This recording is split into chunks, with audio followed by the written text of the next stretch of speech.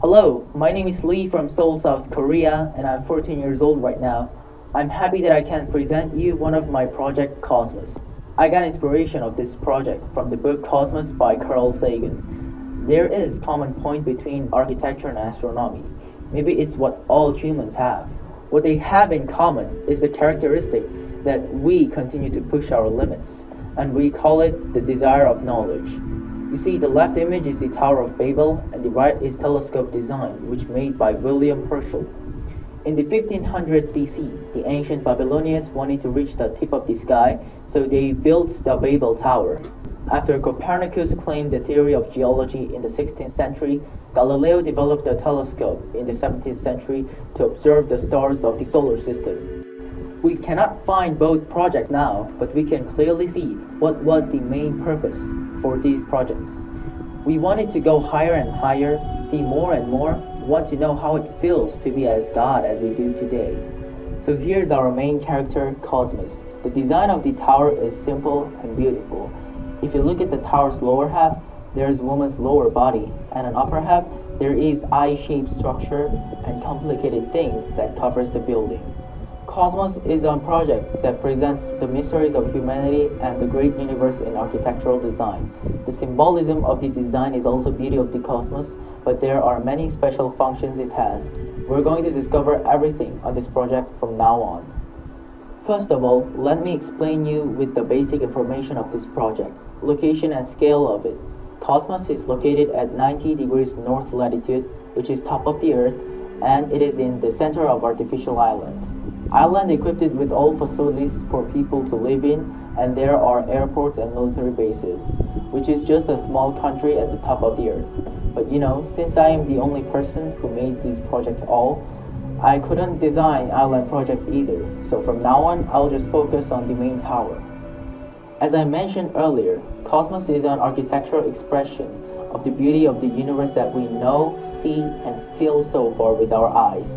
At the same time, it is an important element of space exploration that allows us to learn more about the universe and develop mankind. This multi-purpose skyscraper, with an altitude about 2.2 km and 520 stories above sea level, can be seen as an astronomical new city with eco-friendly generators, ultra-high performance telescopes, rocket launchers, and tourist facilities in 21st century.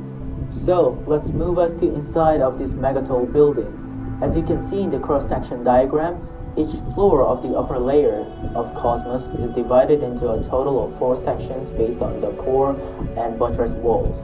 So, if you look at the usage diagram, the usage is not divided by the floor, and there is at least one or more usage per floor irregularly. As you can see, Project Cosmos is a huge vertical city that pursues the architectural and scientific development of mankind, but at the same time, it'll contribute greatly to the development of space exploration. In the special part of upper half, there are several large atriums in certain parts of the building, which make rockets and pass them through transport rails to spin launch at the top of the building. You can see its usage is blue. Thanks to this simple circulation, the cost and time of making and delivering rockets can be greatly reduced. I guess this would be the most unique part of this project, the structure. Cosmos is an ultra high-rise building that humans have dreamed of well over 2 km high. In order to make such a mega-sized work into a reality, vast evolution of technology will be required. I've developed a way out of this technical limitation. I'll explain it from now on. The spine-shaped core is the same structure as the human spine, not in shape of a single column, and it is divided into 33 bars. It distributes the building's load toward the core to 33 and supporting the core by buttress walls around it. Laniakea is a structure and generator inspired by supercluster Laniakea, surrounding a building from the southern to northern sides of Cosmos. Each line can be moved and rotated based on internal thin axis. What line means on here is if you see Laniakea, it consists of about 500 long curved pipes. So basically, a line means a pipe of it. These two structures described above protect Cosmos from the wind lateral forces. The core behind the building holds the shape of the building, and the laniakea automatically moves the center of gravity to the opposite side of the wind depending on the strength and direction of it. In other words, no matter what factor caused the building shake horizontally, it will return by the center of the gravity. The laniakea consists of approximately 500 lines with a maximum length of about 1,400 meters. This makes it possible to resist the wind more precisely, and this beautiful structure can be seen as a 500,000-ton damper outside the building. We can take Michael Jackson's Smooth Criminal Dance for an example. This is his image, just quick drawing for this structure and concept. To keep standing, he nails his shoes to his heels and tilts his arms back, leaving his center of gravity behind. In other words, if cosmos is compared to our body, we can compare the arm to the laniakea structure and the force to tilt the body to the wind.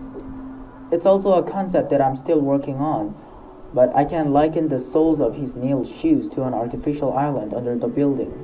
The lower floor of the building connected to the artificial island is fixed by the pressure difference between the outside and under the sea. Alright, so this was the content for the first concept board. The second board talks about the function of space exploration and the symbolic design. If I have a chance at the Chicago Conference, I'll also present the details of the second board. Thank you for listening to my presentation, and see you.